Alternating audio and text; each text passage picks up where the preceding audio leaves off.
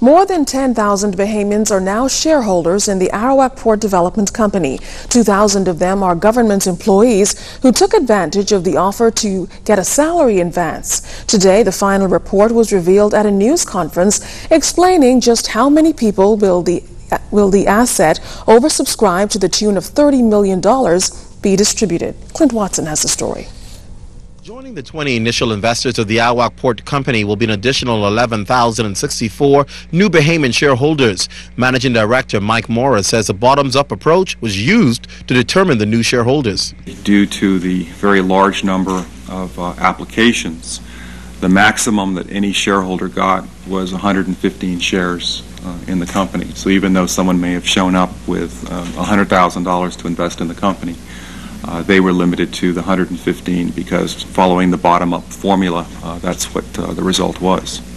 In the end, because of the large subscription, 3,388 people who applied for the minimum received those 50 shares. 333 were allotted 75 shares. 2,783 got 100 shares, and 4,560 got the maximum amount allotted of 115 shares. The only people rejected were less than a dozen whose checks bounced.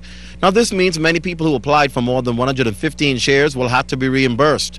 Chief Financial Officer at APD, Dion Bethel, says though challenging, they are now ready to present the Board of Directors with the shareholders listing and also commencing returning more than $30 million in excess funds.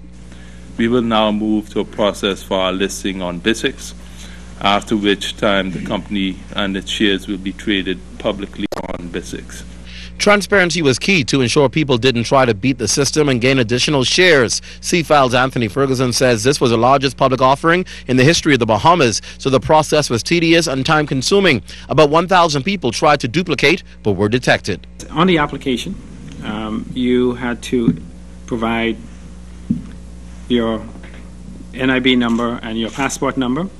And so in the first instance, we would have scrubbed the data for any duplication of NIB numbers or passport numbers.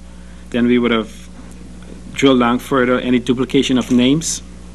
And then we would look for any number of interests for. And so at the end of the day, total applicants was about 12,100. So 12,100. And after we have taken out the duplicates, etc., we ended up with about 11,064. Some 4,000 checks will be returned to people. Providence Advisors Ken Kerr says the shareholders represent a good cross-section of the Bahamas. Yeah, the offering was for $10 million. Subscriptions total approximately $44.6 million, I think. So it means that 34.5 will be returned to investors. What is interesting to note, too, statistically, that more than 95% of the applicants are actually individuals.